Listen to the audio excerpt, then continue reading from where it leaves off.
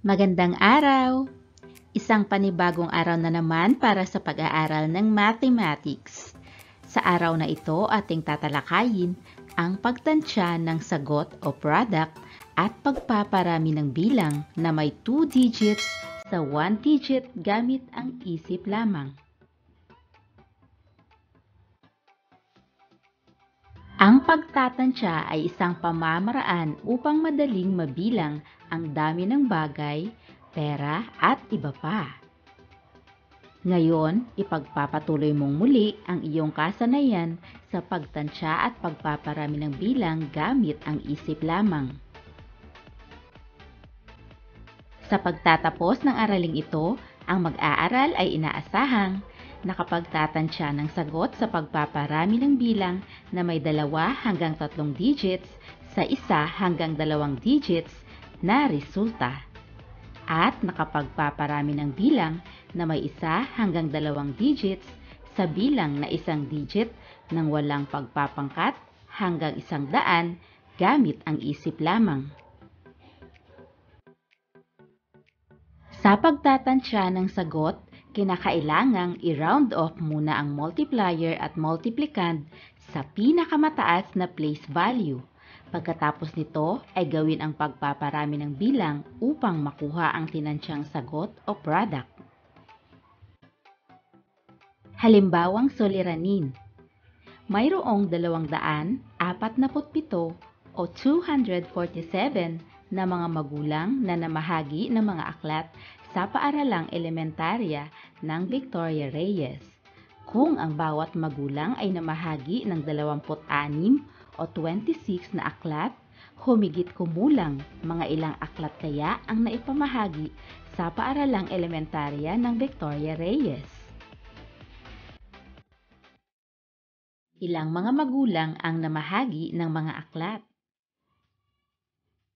247 o 247. Ilang mga aklat ang naipamahagi ng bawat magulang? 26 o 26. Humigit kumulang mga ilang aklat kaya ang naipamahagi sa paaralang elementarya ng Victoria Reyes? Pagmasdan ang paraan ng pagkuha ng tinansyang sagot sa pagpaparami. Eksaktong bilang. 247 times 26 equals 6,422. Tinansyang bilang. Ang 247 ay i-round down sa 200. Ang 26 ay i-round up sa 30. 200 times 30 equals 6,000. Nasa 6,000 ang tansyang aklat ang naipamahagi ng mga magulang. Narito ang iba pang halimbawa ng pagtatansya ng sagot. 68 times 7. Ang 68 ay i-round up sa 70. Times 7. 70 times 7 equals 490. 41 times 9. Ang 41 ay i-round down sa 40. Times 9. 40 times 9 equals 360. Tandaan, kapag ang isang factor ay 1-digit number, kopyahin lang ang numero.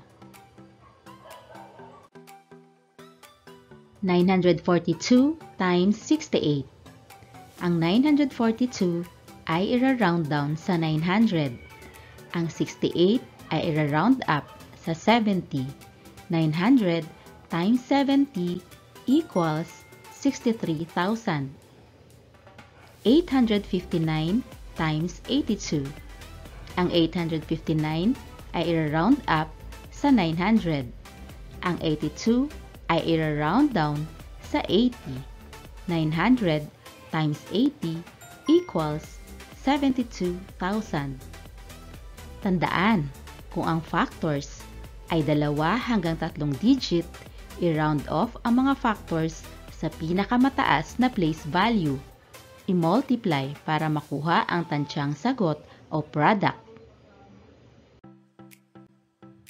Sa pagpaparami ng bilang na may dalawang digits, sa 1-digit na bilang gamit ang isip lamang, i-multiply muna ang multiplier sa ones ng multiplicand at isunod ang nasa tens digit nito.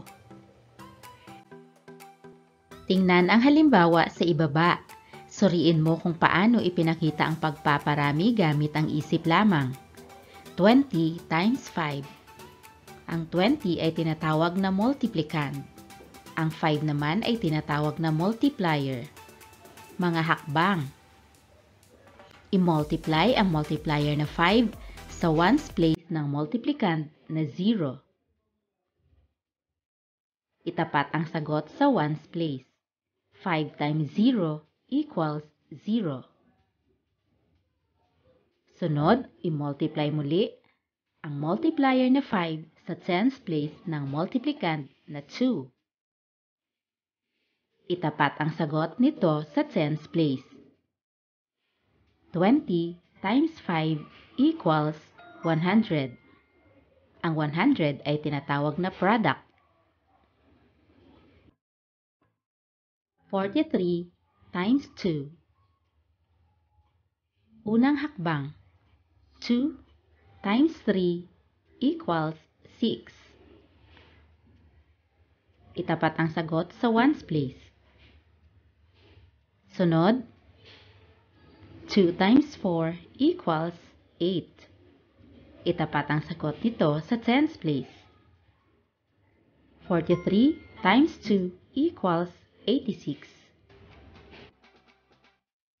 32 times 3. 3 times 2 is 6. 3 times 3 is 9. 32 times 3 is 96.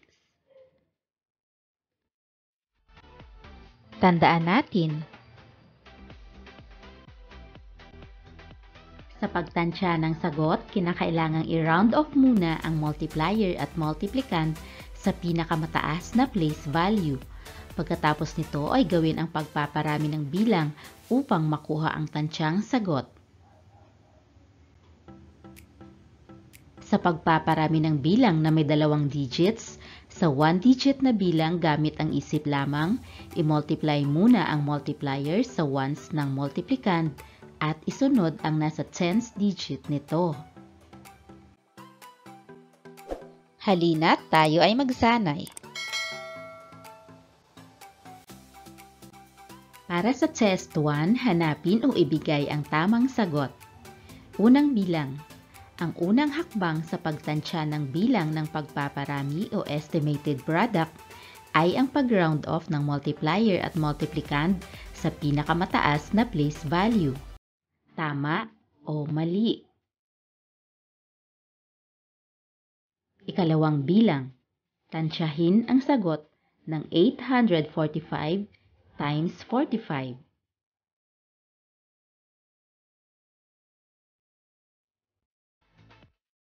Alin sa mga sumusunod ang natansyang sagot ng pagpaparami ng bilang na 87 times 26?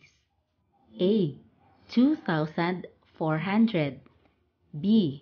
1,800. C. 2,700. D. 1,600.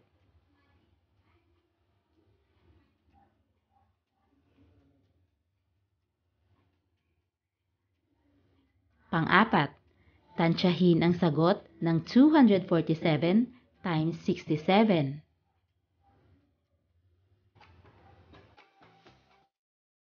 Panglima, alin sa mga sumusunod na pagpaparami ang may tinansyang sagot na 35,000? A. 739 times 54. B. 672 times 35. C. 762 times 45.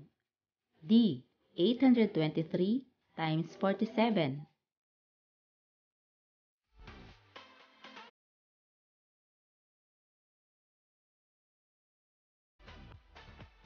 Test 2. Nais akyatin ni Rex ang hagdan. Ngunit kailangan niyang sagutin ang mga multiplication sentence sa bawat hagdan gamit ang pagkukwenta sa isip lamang. Tulungan mo si Rex na sagutin ito. Unang bilang, 22 times 4. Pangalawang bilang, 33 times 2.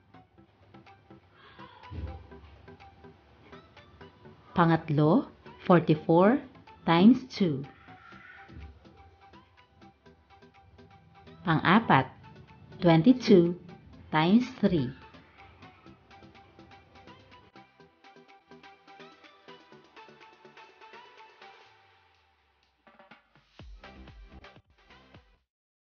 Isang aralin na naman ang ating natapos sa araw na ito. Maraming salamat po sa inyong panonood at pakikinig. Hanggang sa susunod nating pag-aaral ng mathematics. Paalam!